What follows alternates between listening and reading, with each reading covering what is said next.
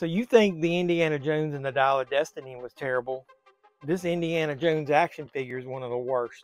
Why? Well, I'm going to do a little bit of a rant about these cheesy, cheap, retro style action figures. What are we waiting for? Let's go.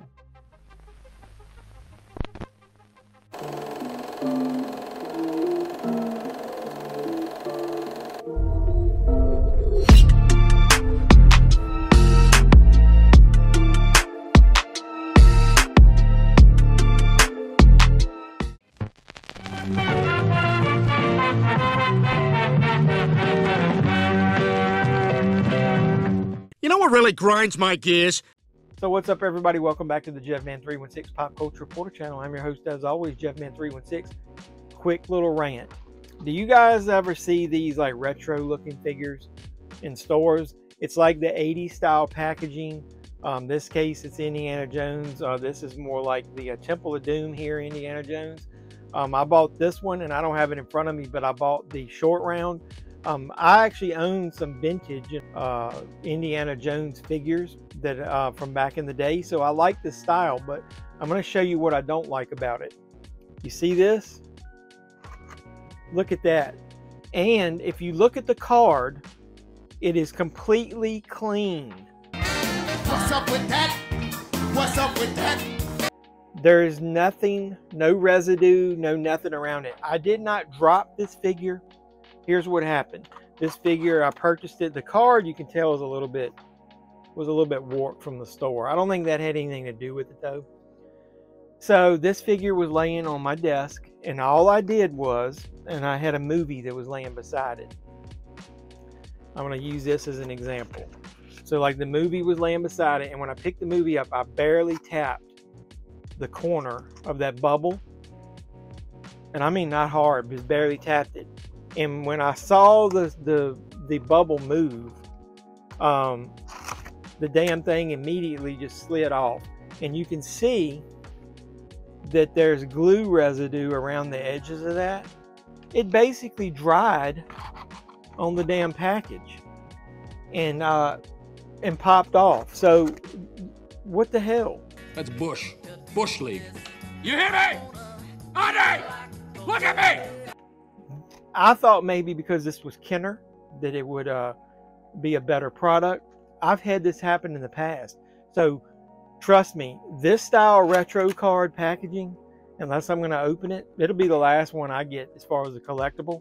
And I'll show you why. So over the years, I've bought a couple figures in the reaction figure line that uses the same style. And I did it with these horror series. I've got a bunch of them. I've got the Michael Myers that's in one of my displays. I got Freddy, I got Jason, I've got Sam, and I think I've got Pinhead. Well, you want to know what the problem with that is? The same damn thing. I had these hanging on a wall probably almost a decade. And I noticed on the Nightmare on Elm Street that the bubble had popped loose at the top. And it's still connected at the bottom, but not all the way. And so what happened was the hat that's in here had fallen out because of the bubble coming 3/4 of the way loose. So when I was taking them off of the wall, the same exact thing that happened to that Indiana Jones figure happened to my Friday the 13th figure. The bubble just totally popped off, and you can see there's nothing torn about it. It's just the glue around the bubble basically dried and popped loose.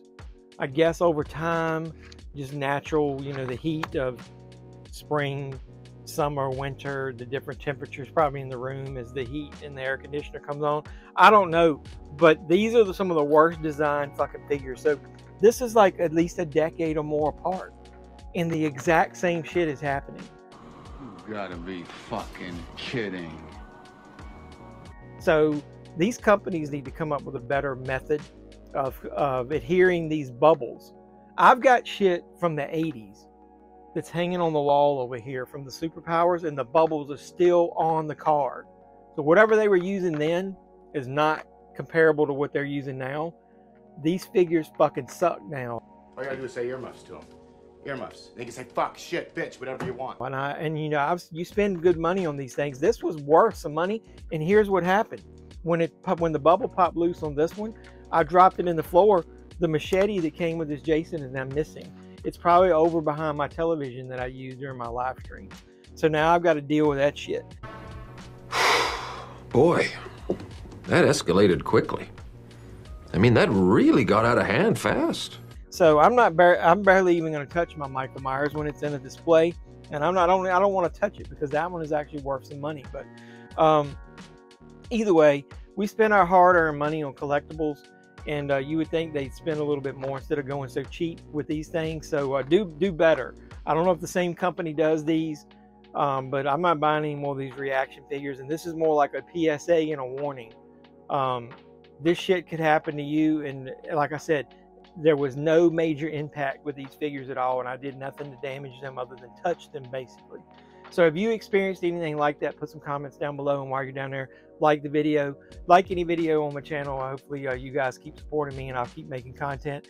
Like, comment, subscribe, share, and then after you do all that, make sure you hit the notification bell. When I do more PSAs or anything like that, you'll know, and you can come back and watch it. And like I said, or just watch any of my other content on the channel. I really appreciate the support you guys have been giving me. So until next time, boys and girls, this is JeffMan316, your pop culture reporter, signing out, saying you guys be safe out there.